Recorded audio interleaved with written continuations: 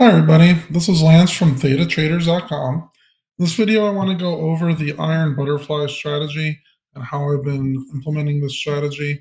Been in a test phase the last few weeks and starting to actually place these trades. It's going to be based a lot on the expected move video. So if you watch the previous video on my channel on expected move, there'll be a link in the playlist down below. And I like the iron butterfly in cases where it's not going to be much of a range in the futures market overnight.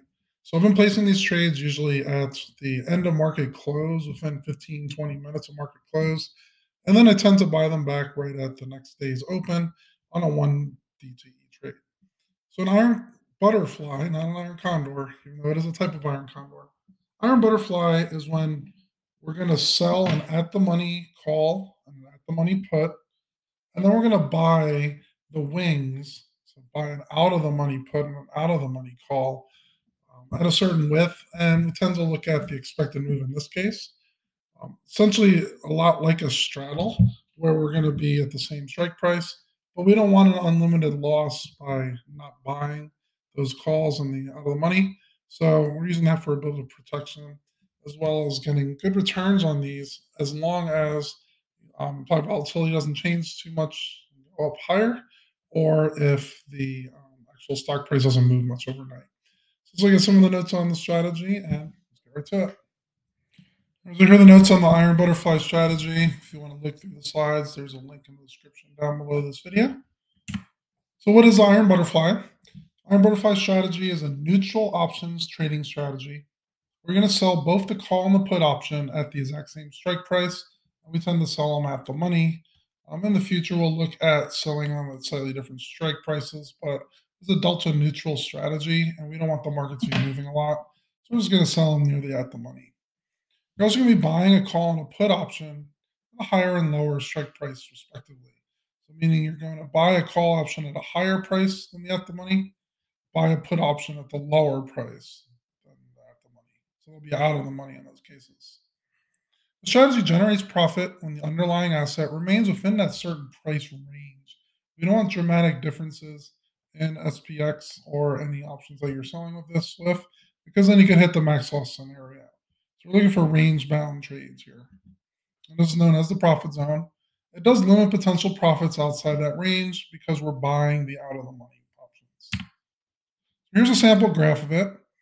We'll be selling a short put and a short call, and this is the current price of the stock. So the stock price is at 300. I'm going to be selling the 300 put, selling the 300 call.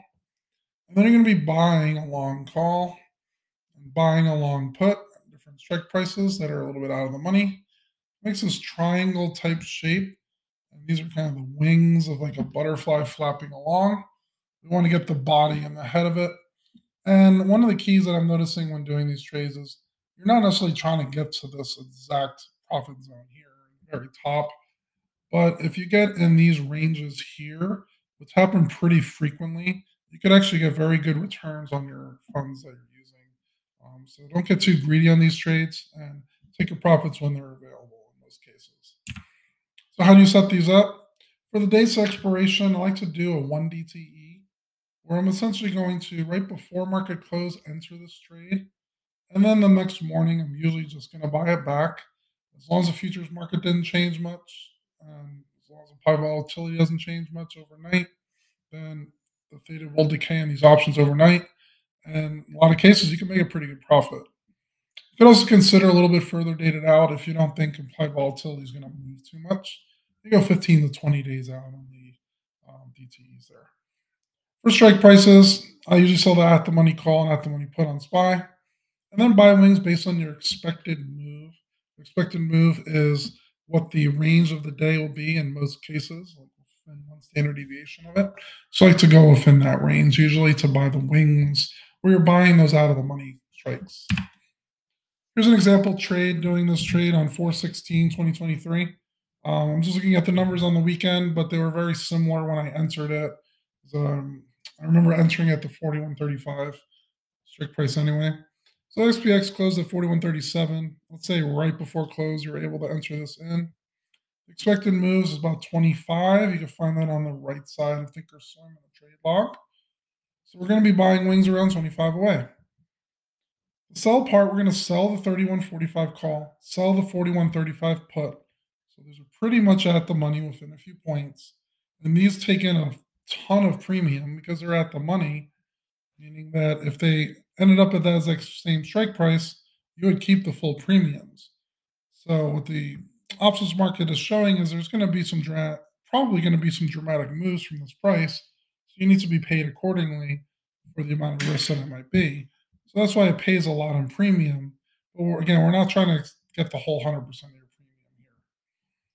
You're going to buy the wings at 25. So buy the 41.60 call, 41.10 put.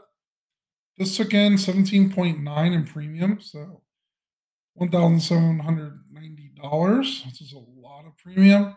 It only used up 710 in buying power. That's what's really neat about these trades is you don't need a ton of buying power to possibly get very good returns.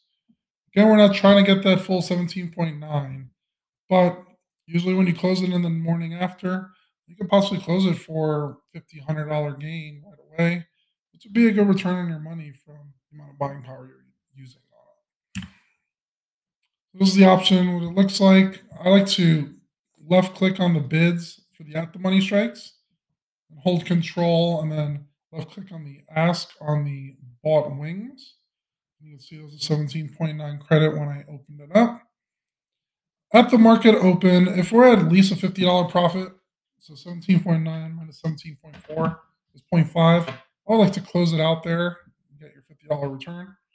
And you can stop out at any losses that you might see. You don't want it to go against you even further. And if the markets are moving a lot in one direction, you don't want to get to that max loss. It does occasionally happen. This is not going to be a super high win rate like all the other strategies I do, but you can still get good returns at a fairly reasonable win rate as long as we're within that expected move.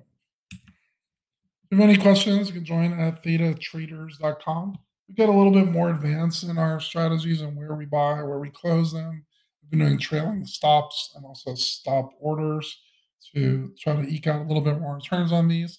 So if you're interested, there's a free 7-day trial. This will go to the yearly and lifetime members. So if you're interested, let's do a lifetime or yearly 7-day free trial on it. Let's see if this might be for you or not. We also do a lot of other trades with 0DTE on SPX, longer dated cash year puts and credit spreads and whatnot. All right, everybody, let's have happy trading, and I'll see you guys in the next video.